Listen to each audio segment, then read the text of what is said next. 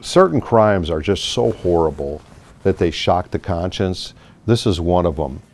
For years, he was considered skateboarding's biggest star before he confessed to a brutal rape and murder. Tomorrow, a state parole board will decide if a Carlsbad man nicknamed Gator should be allowed back on our streets. Our 10 News anchor Derek Stahl shows us what the board will have to consider. Mark Gator Rogowski was a world champion skateboarder in the 80s who drew comparisons to Tony Hawk.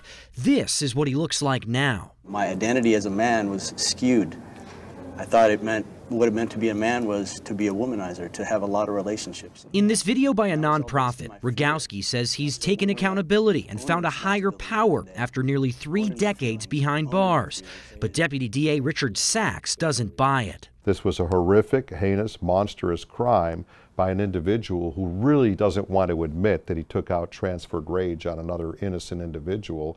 In 1991, Rogowski invited Jessica Bergston to his Carlsbad apartment. She was a friend of the girl who had just dumped him, and in a fit of what he called misplaced revenge, Rogowski clubbed her over the head, sexually assaulted her for hours, then stuffed her into a surfboard bag, strangled her, and buried her in the desert. Any man who could take a 22-year-old girl that he didn't really know and take out his rage at his girlfriend breaking up at him onto this 22-year-old girl and then proceed to torture, rape, and murder her is going to be a very dangerous man that should stay in prison. Rogowski was denied parole in 2011 and 2016. A parole board will again decide on Tuesday if he remains a threat to the community. Here we are again for the third hearing, too early, and we're going to be advocating very strongly that his parole be denied. Sachs says Bergston's father will be at the hearing, still devastated by the loss of his only daughter.